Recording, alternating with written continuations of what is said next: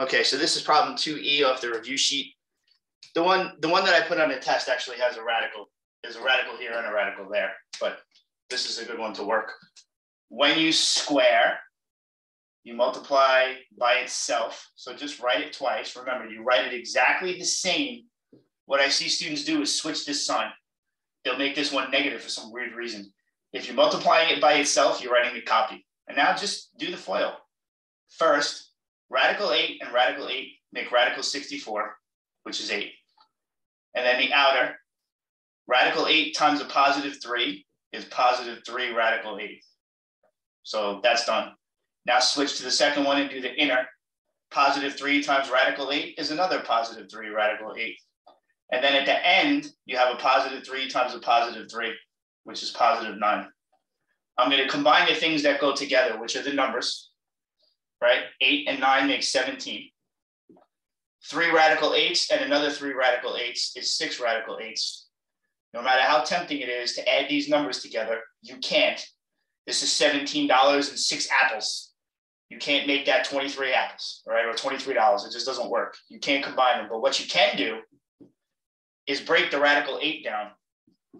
8 breaks down with 4 and 2, right? Radical 4, radical 2. Take this out of jail.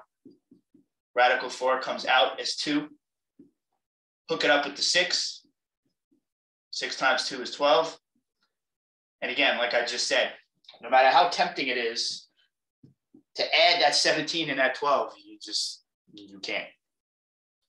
All right, so this is 2E from the practice exam that we did in class. So again, FOIL. If you need to put little ones here, you can put ones here. 4 times 1 is 4. Radical 7 and radical 7 makes 7. Now you do the outer, right? First outer. 4 times 5 is 20. Radical 7 and radical 3 make radical 21. That's it. I did first outer. Then do the inner. Radical 3 and radical 7 is a negative 1 there. Negative 1 times 1 is negative 1. And then you get radical 21. And then at the end, right, the last, you get negative 1 times 5, which is negative 5. Radical 3 and radical 3 make 3. Right? Now, you can do 4 times 7 and make 28. You can do 5 times 3 and make 15. Don't forget the negative. And then you got to combine these together. You have 20 radical 21s and you lose one of them. That leaves you with 19 of them. 19 radical 21s. Now just do 28, take away 15. Why can you subtract them? Because they're just regular numbers. They don't have radicals. They don't have anything. These are the same creature. This is $28 and you spend $15. That gives you 13. The 19 radical 21 just goes along to the right. Again, cannot add them because this does not have a radical 21. So they're not like terms. All right, so this is 6A from the practice exam. This is completing the square. So again, in the beginning, just follow the steps that I showed you, which is the first step is to get the number and move it from the left side to the right side, right? You do the opposite of whatever you see. If you see a plus, you subtract it. See a minus, you add it. Here I have a plus, so I'm going to subtract it from both sides. I said to leave a gap here. I'm going to put a number there. So I need to create a space. So now what I told you to do was take this number and cut it in half. Half of negative 8 is negative 4. Now to complete the square, you have to square that number. So I have to do negative 4 times negative 4. You're always going to get a positive number. When you multiply something by itself, it's always positive. So negative 4 times negative 4 is positive 16. This is what I'm going to add to both sides, right? That's the big step. Now, this side, you just created a perfect square. You might not realize that you did, but you did. So you put X. Whatever number that you put your little circle around goes here. Whatever half of negative 8 was has to go here. So that's negative 4. And on this side, you just do negative 17 plus 16. 16 take away 17 is negative 1. This is what you want. Why? Because I need to solve this with the square root property. I'm going to take the square root of both sides. That's going to kill that square and give me what's inside of it. And the other side, I make sure I put my plus and minus, and I have to do square root negative 1. I know what that is. That's I. The square root of negative 1 is that imaginary fake number I. So then I get here. but I need x all by itself. So I have to get rid of the number that's with it. So I'm going to add that 4 to both sides, but I have to be careful. I can't add 4 to this I. I always put it to the left of that plus minus. Okay? You have to put it to the left of the plus minus. You cannot do anything else with this. You cannot add. I mean, you have 4 plus I, 4 minus I, but those aren't like terms. The number 4 and I are completely different creatures. So you can't add them together and make this 5I or whatever. All right, this is all you can do. Okay, so this is 3D from the practice that we did in class. So again, division of radicals, there's no such thing, right? This is that pseudo fake ass BS division called rationalizing. So I'm gonna have to multiply by the conjugate of this. So I keep the first guy the same. I switch that sign and I keep the second guy the same. I mean, all I do is I just make a copy of it and I just switch the sign in the middle. But whatever I do to the bottom, I have to do to the top. Now on the top, you're gonna get 10 radical 8 plus 10 radical 3. That's all you can do. Just multiply them each by 10. The bottom is a lot harder. You gotta FOIL this out, so you have to be very careful. Radical 8 is radical 64, which is 8. Radical 8 times a positive radical 3, they're both in jail. 8 times 3 is 24. So you get radical 24. Over here, you have a negative radical 3 times radical 8. That's negative radical 24. Those are going to cross out. That's the point of this. Negative times a positive is also negative. Radical 3 and radical 3 make 3. Cross out those. Positive radical 24, take away radical 24, they cross out. You get 8, take away 3 on the bottom, which is 5. Yay! Why is that good? Because I have a bunch of 10s on top. So that's the whole point of this. You're going to divide everybody by 5. He's gone, he's gone, he's gone. That becomes a 2, that becomes a 2. You divide everybody by 5. So you get 2 radical 8 plus 2 radical 3. And then you think, yay, I'm all done. I got that shit. And you're like, oh, fuck, wait a minute. Damn it. Radical 8 breaks down. Oh, evil, tricky, horrible. You got to break the 8 down. 3 doesn't break down, but 8 does. 8 is radical 4 times radical 2. Take the 4 out of jail. A lot of 2's here, so be careful. 2 times 2 are out of the jail. That's 4. Radical 2 goes along for the ride. And don't forget about your buddy 2 radical 3 there. So it was very tricky because of that radical 8. So I'm going to show you, though, real quick, what I would do to put this on your test. How I change it is this. On the top, instead of a 10, I'll have a radical 3 there. Now, I'm not going to do that. But if you want to try to do that, you can. Okay, so this is question 4D. And this one is from the review, excuse me, 4B. 4B, B is in boy. So solve by factoring. You know, I have seen students in the past see the squared and try to dive in there and do the square root. And, you know, that's not happening. When you solve by factoring, you want to set it equal to 0 to use that 0 factor property. So whatever's on this side, you have to get rid of it. So in this case, I have a positive 20x. So I'm going to subtract 20x from both sides. Those are going to cross out and make a 0. That's the whole goal. Get a 0 here. I can't combine these because this is an x squared and this is an x. The only thing I can write is 12x squared minus 20x. Now, here's where you have to go back to those factoring lessons. Type 1, type 2, type 3. Type 2 is a trinomial with a 1 in front. This is not a trinomial, and there is not a 1 in front of the x squared. You know, this is not a difference of perfect squares. It's not type 3. You know, 12 is not a perfect square and 20 is not a perfect square. They have a letter in common. So the only type that could possibly be would be type 1, the GCF, the greatest common factor. So then you're looking for the number that divides 12 and 20. So, you know, you start with 12. You know, what divides 12? 2, 3, 4, 6, and 12. 12 does not divide 20. 6 does not divide 20. But 4 does.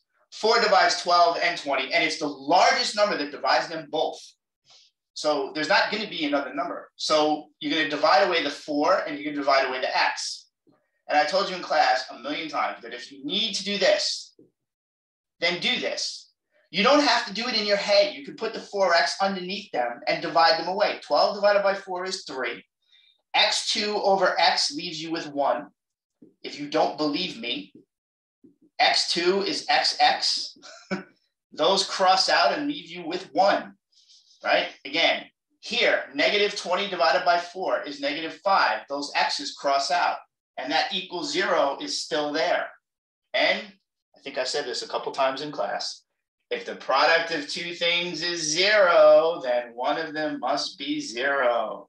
So you take each one of them, set them equal to 0 separately. What I love about this question is that it really tests whether you understand a lot of different things. Like here, this is 4 times x. I see students do this all the damn time where they do this minus 4. You can't subtract 4. This is not addition. There's no plus. This is multiplication. This is 4 times x. You're multiplying 4 by a number and getting 0. That number had to be 0, right? You divide the 4 away. If you multiply 4 by some number and you got 0, that number better be 0. Over here, you're going to add the 5. Those cross out, right? 0 plus 5 is 5, and then divide by 3. You know, this is solving 101. This is from the remedial math class. We do this there, right? Just solve for x. Here's question 1 from the practice. And again, it can be tricky because, you know, the numbers are kind of big. And the goal is to write them as a product of smaller radicals. I'm going to start with the obvious one. To me, that's the most obvious one. 32 can be written a bunch of different ways. You know, 8 times 4, 16 times 2, and then, you know, you might not be sure. Same thing with 200. You can write this as 4 times 50. You know, you could write it as 8 times, 25. There's like, you may not be aware of how to break them down, but 50, there is no confusion with 50. 50 has to be 25 times 2. It has to be. There's no other way to write 50 down. What do? Pick 5 and 10? You can't. The only way to write 50 with a perfect square is to pick 25, which is a perfect square, times radical 2, right? There's no other way to do it. Now, as soon as I see this number, I know that I have to write the other ones. I'm going to just fill them in right now. I'm not even going to write anything else. I'm just going to write that. I know for a fact I have to write them all with radical 2. There's no ambiguity here. If one of them is written with radical 2, they all are. There's no exception to that rule. Oh, maybe one of them is radical 3 or radical. No. If one of them is radical 2, they are all going to be radical 2. That's the only way you're going to combine them at the end. So then just cut these numbers in half. Half of that is 16. Ooh, it's a perfect square. Yay! Half of 200 is 100. Ooh, it's also a perfect square. Yay, it worked. That's the game. They all have to have that same number. So you start with the one that you're certain of. And then whatever number is there in the radical that won't come out of jail, this comes out of jail, perfect square. Comes out of jail, comes out of jail. That is never getting out of jail. You are stuck with that radical 2. Now start taking them out of jail. Square root of 100 is 10. Radical 2 goes along for the ride. 16 comes out of jail as a 4. The 5 was waiting for it. Radical 2 goes along for the ride. Oh, minus 7. Negative 7 is outside the jail. You're going to multiply it by the square root of 25, which is 5. Radical 2 goes along for the ride. Now start multiplying. He doesn't have anybody to multiply by, so just write him again. Here you're going to do 5 times 4, which is 20. Again, outside the jail. You're stuck with the radical 2. Here you're going to do negative 7 times 5, which is negative 35. Radical 2. 10 and 20 make 30. And you're going to take away 35. Right? I like to add first. It's easier. And then 30 take away 35 is negative 5. Radical 2. At the end, once you've broken them all down and you pulled the perfect squares out of jail, at that point, you're just adding and subtracting numbers. So, you know, that's not the hard part. The hard part is here. Breaking them down correctly and then taking them out of jail and multiplying them. At that point, it's just being careful with your signs and not doing anything silly. This is question 8 B is in boy, from the review. Love this question. This question is on the test, and it's almost identical to this one. It's scary how similar it is. I only changed it slightly. So again, this is a FOIL problem with complex numbers. So you have to be very careful, right? A plus BI, A plus BI. Multiply the first. -3 times 6 is -18. No problem, easy. Over here, be very careful. -3 times -9 is positive 27. And you have the I that goes along to the right. All right, so that's first outer. Inner, you have a positive 2I times 6. 6 times 2 is 12. The I goes along to the right. Now here's where the trickiness is going to come in. I have positive 2 times -9. That's -18. And then I have I times I, which is I squared. It's very, very, you have to be really careful there. It's easy to make mistakes. This one comes down, -18. 27I and 12I make 39I. Now, remember, we do not keep I squared. I squared is equal to -1. So whenever you see I squared, you put -1. Now remember, this is a product. This is -18 times I squared. So you got to put a -1 and multiply it by that -18. But what's going to happen when you do that, this is where the trickiness comes in. -18 times -1 is a positive 18. And now that positive 18 and that -18 are going to go cha and cross out. They go away completely. So you're just left with that dude. You're left with positive 39I. The one on the test works out exactly the same. Once you put the I squared -1 in, the numbers will cross out and leave you with only the imaginary part. So this is exactly the problem on the test with just slightly different numbers.